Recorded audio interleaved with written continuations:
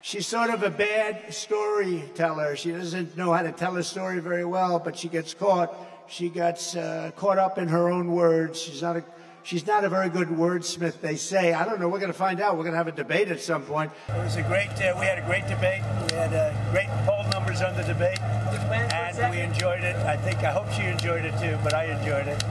And no, we're looking at it, but you know, when you win, you don't really necessarily have to do it a second time. So we'll see. But I thought we had a great debate last night. Thank you very much. What would need to change for you to agree to a second debate? Would you want different rules? Would you want a different format? Well, you know, when you don't win, it's like a fighter. When a fighter has a bad fight, gets knocked out, or loses the fight, the first thing he says is, "We want a rematch." So we won the debate according to every poll, every single poll. I think that are we going to do a rematch? I just don't know. But we'll think about it. Would you still do the one on NBC on September 25th? You proposed that. Are you still committed to that? I would do NBC. I'd do Fox too. I'd do Fox too. But right now we have to determine whether or not we even want to do it. We had a great night last night. And you see by the poll numbers, it was really fantastic. Thank you very much, everybody. Donald Trump is in full-on panic mode. His tired, angry talking points just aren't working anymore, and even his most ardent supporters seem to be seeing through his shtick, or at least getting bored with it. You know, I do the weave. You know what the weave is? I'll talk about like 9 different things, and they all come back brilliantly together. And it's like, and friends of mine that are like English professors, they say, it's the most brilliant thing I've ever seen. But the fake news, you know what they say? He rambled. We were given Joe Biden, and now we're given somebody else. Heavy into the transgender world, heavy into lots of different worlds. You have people dying financially because they can't buy bacon. Everybody's going to be forced to buy an electric car, which they're not going to do because they don't want that. We have commercials that are at a level I don't think that anybody's ever done before. Nobody's spoken to crowds bigger than me. If you look at Martin Luther King, when he did his speech, his great speech, and you look at ours, same real estate, same everything, same number of people, if not, we had more. Okay, so we are going to let you see the crowds. I know that's why a lot of you love to watch, is to see the crowds, and the crowds are here. You can always depend on Right Side Broadcasting Network to show you the people. So we're going to let you see the crowds, and we'll be right back.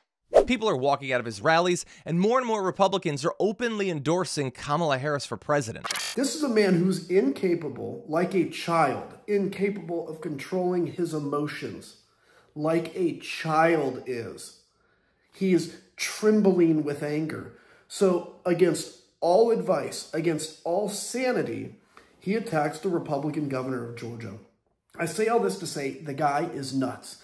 He's odd, he's weird, he's scared to death, okay? He cannot control his emotions. Now, you may think we want a guy like that as president. No, that's insane. Donald Trump is losing his marbles. He's already lost like half of his marbles. It's just getting worse. Do you really think this guy can be president of the United States again? There are a host of Republicans, Republican lawyers in particular, who are concerned about the possibility of Donald Trump becoming president again because of his lack of, as we see it, lack of support, lack of willingness to abide by the rule of law. And for lawyers, that is extremely important. And I think Kamala Harris has demonstrated fidelity to the rule of law.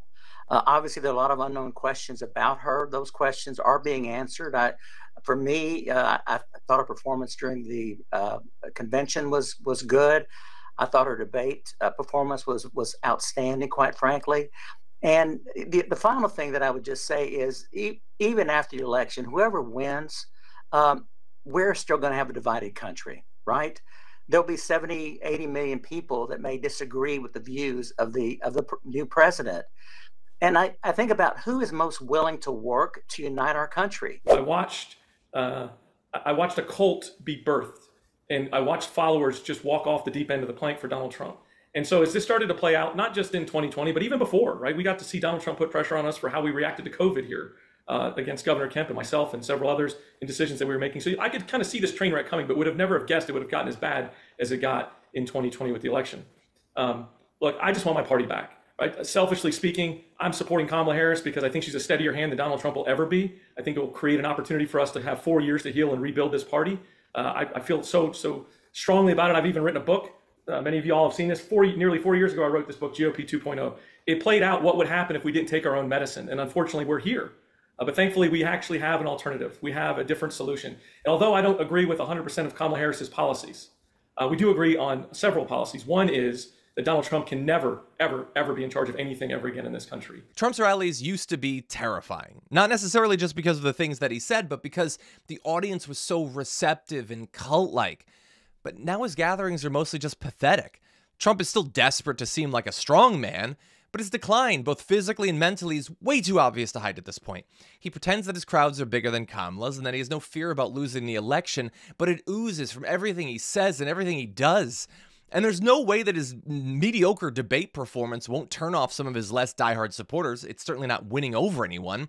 Donald Trump is, and always has been, addicted to attention. And as the likelihood of him getting that attention by being president starts to recede, it's going to be fascinating to see how he processes that and what he does over the next 60 days.